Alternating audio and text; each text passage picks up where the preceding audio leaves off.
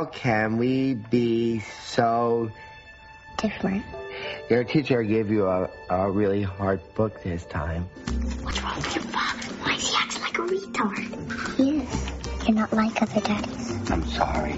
Daddy, I'm lucky. Nobody else's daddy ever comes to the park. No one doubts that you love your daughter. These shoes light up.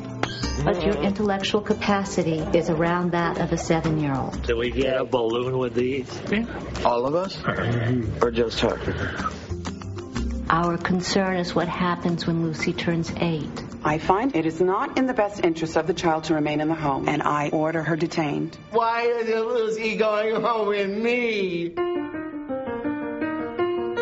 It's time that you get your own lawyer. This is one of the best ads I've seen in the yellow pages. You're my lawyer! Right, I'm your lawyer. Okay. We have a lot to go over, and I have 5 minutes. Ring me go! You're going much faster than everybody else. Is she going to help us? Always set your dreams high, Lucy. I don't think you realize what you're up against. You got to be firm on this. You have to fight for her. You don't know what it's like when you try and you try and you try and you don't ever get there. I can go at least another 9 rounds. But you got to let me in. You think what they think. Sam can't take care of Lucy. It doesn't matter what I think. It matters that we win. It matters to me. Isn't it true that you know you need much more than your daddy can give you? All you need is love. What makes you think you can raise a 7-year-old? Every parent has those moments. A 10-year-old? Moments where the task is so unbelievably challenging. A 13-year-old? That you feel retarded. She'll be 6 years more advanced than you. I wouldn't want any daddy but you.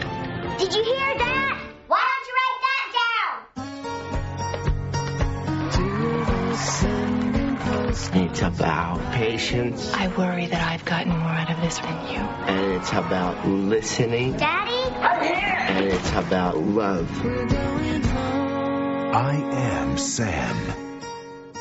You're recording. Hi, this is Sam! It's an outgoing message, so I think you need to sound a little more outgoing.